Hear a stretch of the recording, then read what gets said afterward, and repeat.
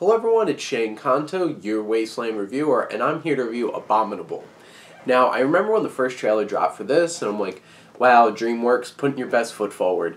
And that trailer is just, bleh. And if I had to hear that stupid joke, it's like, I have blueberries where blueberries shouldn't be.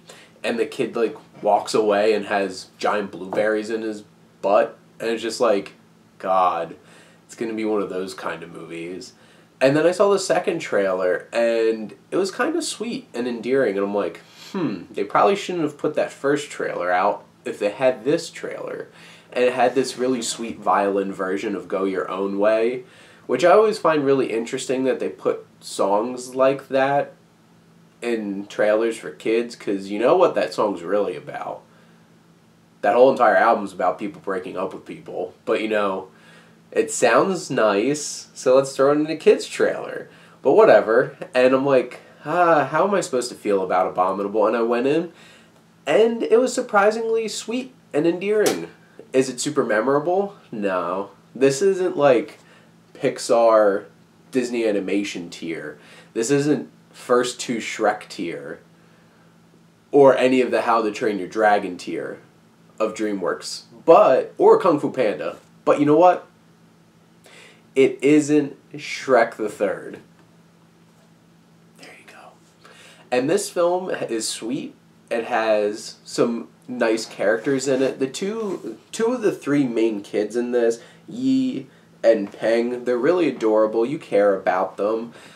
Yi has very stereotypical kid background of animated movies, you know. Both parents aren't there, of course not. But Nai, her grandmom, great, adorable, sassy. And then you have Jin, who I hated and kind of wish he wasn't in the movie. Just wasn't interested in it at all.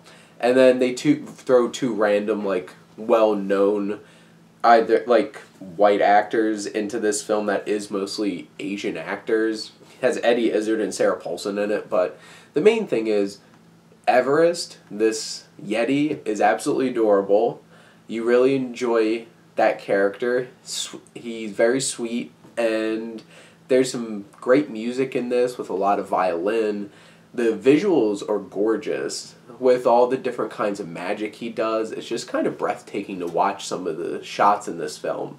But overall, it's just a sweet, cute little movie, and it's good enough for everybody in the family. Like, as an adult, am I sitting there thinking, like, I absolutely love this, like sitting and watching Shrek and laughing at all the terrible adult jokes that they make in that film that kids have no idea what the hell they're talking about? It's not that kind of movie. But it's enjoyable and sweet enough that got me to be at least engaged in this film. And I recommend this for any families who are looking to go see something this weekend. Go check out Abominable. It's cute. DreamWorks, you go. You did a good job.